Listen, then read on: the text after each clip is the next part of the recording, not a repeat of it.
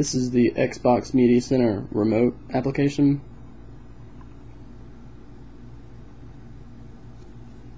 This application is available in the App Store for $4.99. Now whenever you first open this application, it tells you you need to add a host for your current Xbox. So you would hit add host, but for now I'm just going to show you my settings. So you can name the Xbox whatever you'd like. I'd leave the port the same. To get the host IP address, you need to go into your Xbox, go over to the system blade, then go down to system settings, and then hit network. From here you can see your IP address. You can enter that in here. Mine was 1.105.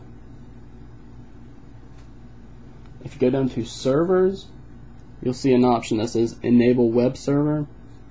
You want to check that box. You can leave the port 80 if you'd like. If you change it, you'll need to change it there as well.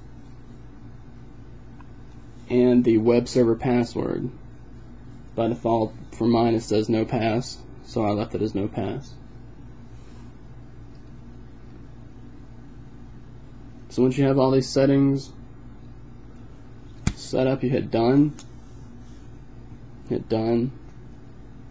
and done.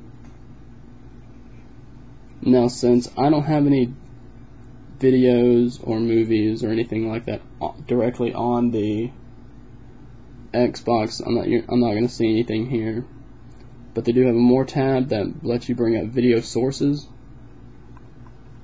and this is where I have all my videos. So say I wanted to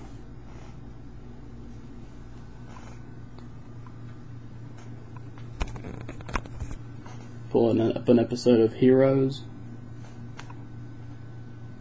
Season 1, and you're going to see in the background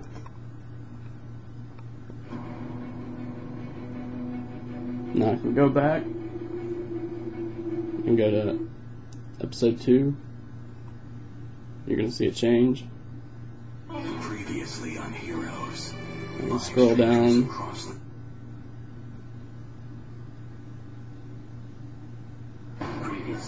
The same as if I wanted to go to a different TV show. But I really collect the lines fixed in paint. All these videos are playing off the network and being controlled by the iPod. This is an iPod Touch. It also works on the iPhone.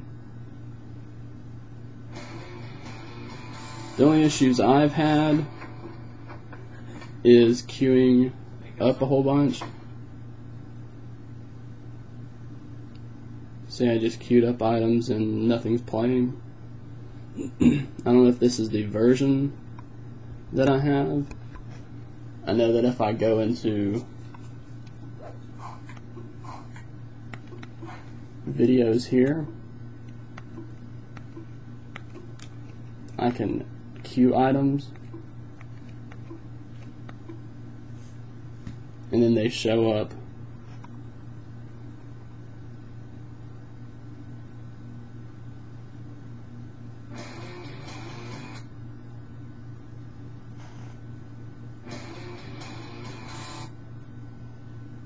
At least they did last time.